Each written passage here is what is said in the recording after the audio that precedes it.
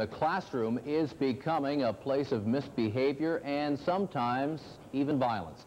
The New Brunswick Department of Education wants to put a stop to this. Now, ATV's Laverne Stewart's in Fredericton. Laverne, what are we about to see happen in New Brunswick? Well, Paul, the government wants school boards to set up policies that would give control of the classroom back to teachers and put an end to the increasing amount of violence that's happening in many schools across the province. Now take off your skates and go to the church and ask God to forgive you. Teachers are spending more and more of their time trying to control situations that are often uncontrollable. Corporal punishment as a means of dealing with disruptions to the classroom will never be brought back into the education system. So teachers say they need other means of dealing with violence that exists today. In fact, they say the #1 concern is violence against other students and themselves.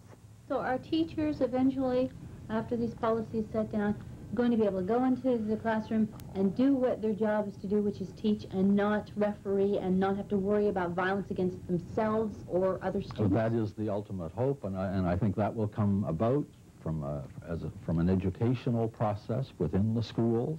Please leave about 3 to 4 lines between each question for your answer, okay? The New Brunswick Teachers Association sees this announcement as a good first step. It's the follow-up that will be the test to find out if teachers will no longer have to spend long amounts of time in trying to control some students who... In creating a proper learning environment, teachers would like to see more guidance counselors, psychologists, and home tutoring. And the minister's statement mentions the provision of alternate settings for students who are consistently and substantially disruptive.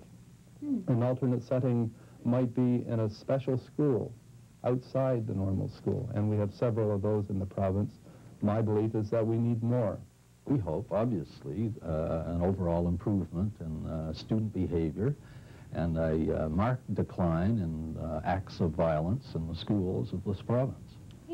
According to the Department of Education, entire communities must get involved to put an end to the growing amount of violence that's happening in our schools. The question that begs to be asked here, Laverne, is how can communities go about doing this? Well, in speaking with the Deputy Minister of Education this afternoon, I was told that along with the school boards, the PTA and even students will be giving their input in order to set these policies of discipline down. All right, thanks. Okay. Back to school time again. Laverne Stewart in Fredericton. Nance?